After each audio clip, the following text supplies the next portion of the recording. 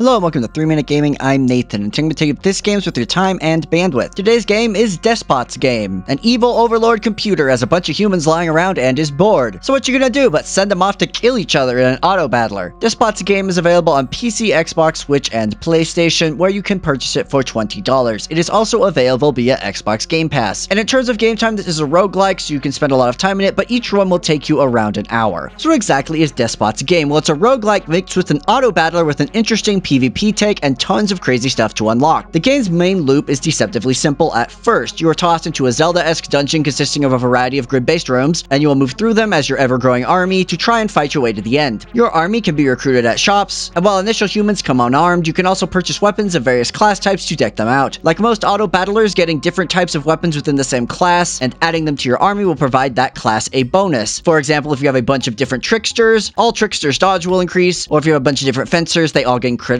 hit chance, etc. You then organize your army as you see fit, i.e. put the tanks in front, healers in the middle, ranged in back, and move to a room to do auto battle. As the name entails, you have no control over this and just get to watch as your pink expendable humies either murder or are murdered, and hope your army comp was strategically relevant. Additionally, you have to keep your army fed, as every move between rooms consumes food based on the army's size, and should you run out, your army takes fairly significant debuffs in combat. This means exploration must be very deliberate, as unwanted moves can quickly dwindle food supplies and leave your army exposed to be murdered. There's also passive mutations to find, as well as a skill tree to invest money in for army-wide buffs. These passives are usually class-specific, meaning you'll want to synergize them with your army comp. Should you win a run, you get to engage in the PvP section of the game, where your army pits itself against the leaderboard full of other players' auto armies, and you king of the hill battle to figure out your rank. It's actually a pretty cool idea around PvP, and gives you a kind of a final swan song hurrah for your army before starting your next run. And that's basically Despot's Game, a roguelike army battler with an emphasis on synergy, exploration, and watching my soldiers with Kylo Ren lightsabers get killed by the Daleks from Doctor Who. So what did I like about Despot's Game? Well, the auto battler system, along with its variety of classes, leads to a lot of great strategic synergies, and you will be coming back to experiment with different army comps, etc. Additionally, this game can be very addicting, as its simple decision-making paired with exciting auto-battler combat and an interesting PvP mesh it all together into a great one-more-run experience. And lastly, I found that the game has a fun sense of humor, and while I wish there was more of it, what is there shines enough to keep the whole thing light and entertaining. When it comes to the bad, the game does not have a lot of variety despite its roguelike nature, meaning you'll be seeing a lot of the same rooms, enemies, encounters, etc. as you replay, which makes it a little dull. Additionally, the balance is just all over the place. RNG plays a massive factor in your success, the food system can gimp exploration, and certain classes are just vastly superior. And lastly, those damn mushrooms on Zone 3 are way overtuned and they need to be nerfed. Let's just say I'm not a fan of completely stomping the game and then losing my entire army to a single encounter. And lastly, this game just sucks on controller. With there being so many things to check, change, switch, and all that, it just isn't a great fit. It's still definitely playable, but for me, after one run, I switched to the computer and never looked back. As you know, I rate games here in a 3-point scale: must play, maybe consider, don't bother. I think Despot's Game is a maybe consider, but it's definitely a hidden gem. It is a great idea trapped in a bit of a rough exterior. The concept of auto battler mixed with roguelike works really well, and the game does a great job of making the whole thing very accessible for newcomers. However, the minimal amount of content that you encounter, paired with the wonky RNG and balance issues, make the whole thing feel a bit underbaked. Regardless, the devs seem to be updating and polishing it to continue to improve the experience, and it's a better game now than it was when I played it at launch, so I am optimistic for its future, and should you enjoy auto battlers and roguelike, you might as well go check it out. And that's all I have for you today. Thank you so much for watching. If you played Despot's Game, let me know what you think about it in the comments, but regardless, go out there and give it a look.